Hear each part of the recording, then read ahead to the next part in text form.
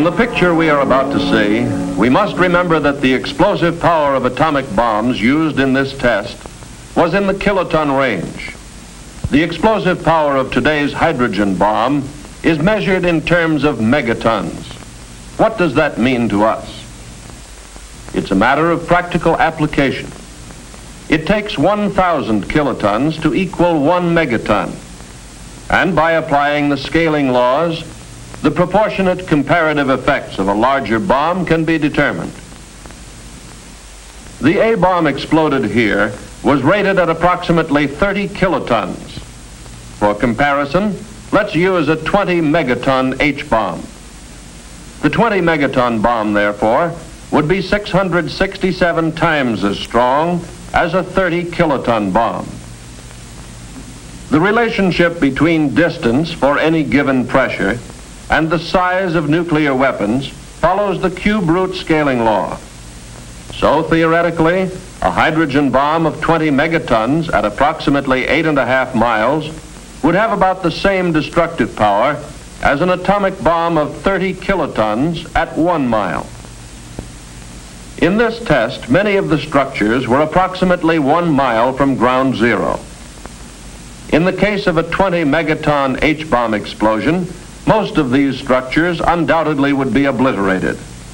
And actually, at a distance of 8.5 to 9 miles from ground zero, with the longer duration of blast pressure, we could expect to find conditions even more severe than those at 1 mile from ground zero in this test.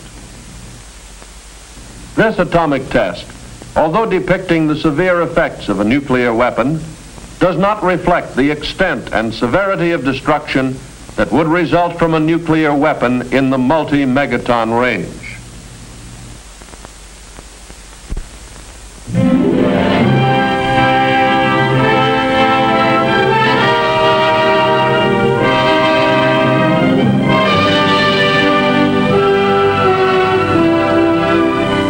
Here at the Atomic Energy Commission's Nevada test site, I covered the story of Operation Q, a program to test the effects of an atomic blast upon the things we use in our everyday lives.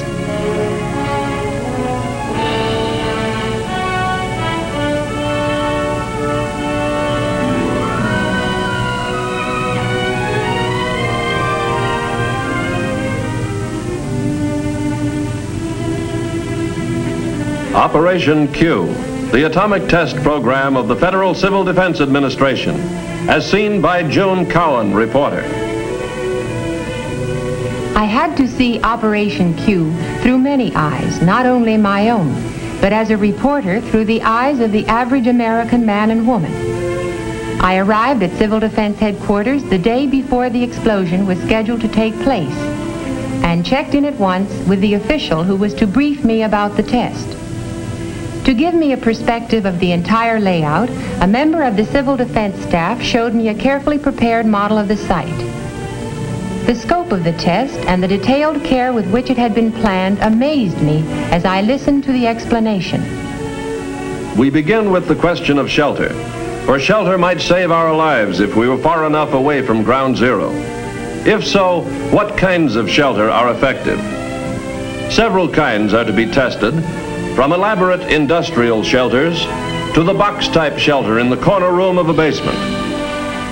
This type would give more room for a family, especially if it were necessary to remain there for several days.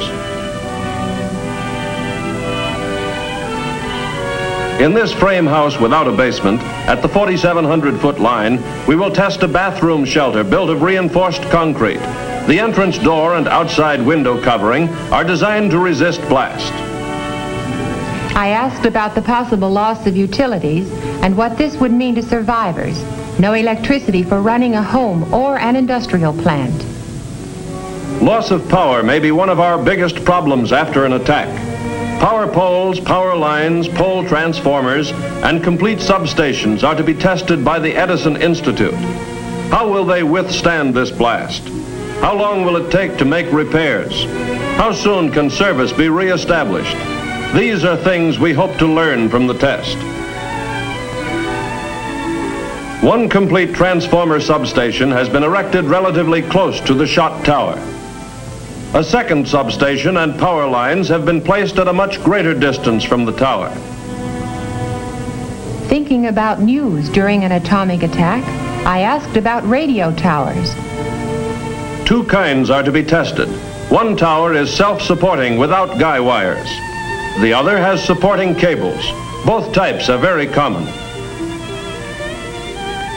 Nearby, a complete radio transmitter will actually broadcast from tape before the shot to be picked up by radios in the test houses.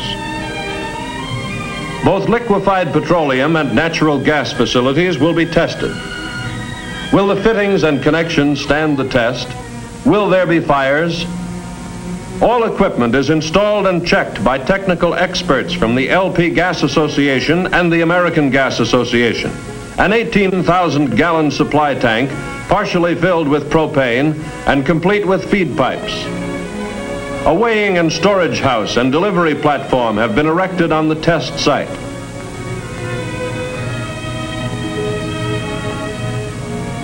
I was anxious to learn all I could about the various types of houses to be tested. 5 types are prepared for exposure to the blast and heat of this atomic explosion. First, a single-story frame rambler without basement built on a concrete slab. Second, a 2-story masonry with basement constructed of brick backed with 4-inch cinder blocks. Third, a house of 8-inch concrete blocks reinforced with steel. The 4th type is a single-story rambler made of precast lightweight concrete. Walls and roof panels were joined by welding steel lugs. The 5th, at the 5,500-foot line, is a redesigned house similar to one previously tested. This new design provides additional strength at a cost increase of approximately 10%. That's the real purpose of testing these houses, to find their weak points. Through the cooperation of the furniture and appliance industries, household furnishings were installed in the houses. Mannequin families supplied by private industry are to represent Mr. and Mrs. America. Interior home furnishings donated by industry are complete in every detail. I looked at the mannequins sitting about so indifferently. Naturally, I was very interested in preparations for the testing of textiles and synthetic fabrics. Rows of mannequins were set up in the open facing the blast. Each item of clothing and each color had been carefully selected to give much needed survival information. I was especially interested in the food test program. Canned and packaged foods are to be tested. As a mother and housewife, this appealed to me. I had several questions to ask. Would food in the average home be safe to eat after a blast? Food testing in Operation Q is planned to answer this and other vital questions. Some foods are to be tested in the house, stored in the usual way. Other foods, including fresh meats, butter, and similar perishables, are to be tested just below the level of the ground at 3 positions along the main test line. This will expose the food to high-intensity radiation without risking destruction of the containers. Test items include sterilized foods packaged in cartons, metal, and glass. All will be exposed according to plan to give us the most survival information. The night of the actual explosion, or rather early in the morning, came at last. On Media Hill, television equipment was ready to bring the test into homes from coast to coast. Reporters, commentators, military and civil defense observers all had a purpose: to study the results of this explosion. At a position a mile forward from Media Hill, the Civil Defense Field Exercise Group had assembled with their equipment.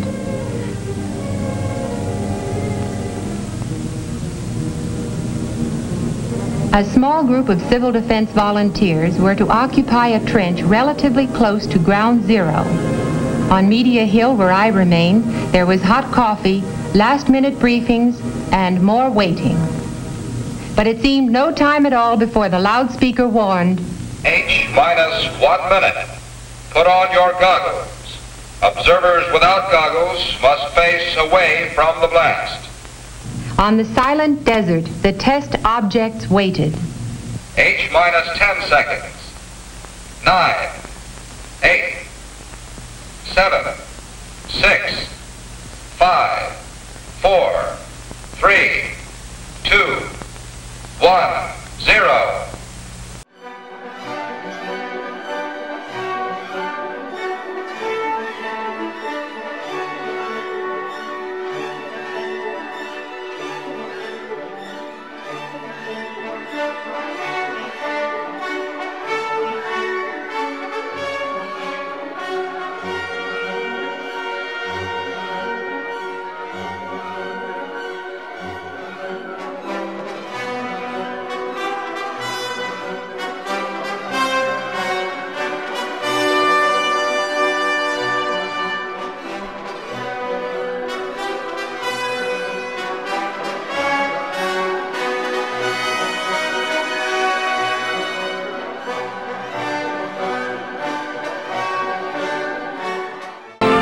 "24 hours elapsed before we were permitted to view at first hand the results of the explosion. Let's see how the blast affected the houses. This is what remained of the masonry house that was not reinforced.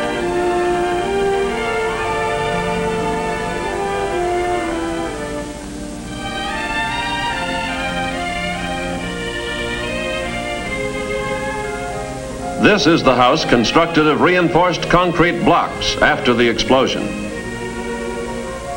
Although the redesigned two-story frame house was severely damaged, the structural improvements had strengthened its resistance considerably. As seen here, although basement shelters offered some degree of protection, they cannot be depended upon completely in potential blast areas. The reinforced bathroom shelter was standing intact beneath the ruins of the house, so this type also offered some degree of protection. The upper section of one unguided radio tower collapsed from the tremendous force of the blast. The guide tower was slightly twisted by a power pole which fell across one of the guy wires. Within the concrete radio house, equipment had been shaken up. But as soon as power was restored, the transmitter resumed broadcasting. The 18,000-gallon tank of liquefied petroleum gas was undamaged. Tests showed that even the connections were intact. The weighing and storage house was scattered across the desert, but the consumer-sized tanks were unharmed. Power lines and transformers suffered some damage, but most of the power poles were still standing or could be repaired. The power substation was not seriously harmed. Edison Institute personnel tested all lines and found the station to be operative. The food and cases of canned goods were taken away for laboratory tests. Do you remember this young lady? This tattoo mark was left beneath the dark pattern. And this young man, this is how the blast charred and faded the outer layer of his new dark suit. During all this activity, the mass feeding group was improvising to feed the test observers. I particularly remember some roast beef. It was done to perfection and roasted in cans which could have been salvaged from demolished buildings. I watched the people eating and realized that mass feeding is an important job in civil defense. I took a last look at the debris and devastation. This time it was only a test, a well-planned test, not a real attack. It was a test of the things we use in everyday life. Many lessons were learned from this test that affect civil defense planning. And it must be borne in mind that multi-megaton weapons would result in much greater damage over a larger area. All these factors must be considered as we plan for the survival of our homes, our families, and our nation in the nuclear age.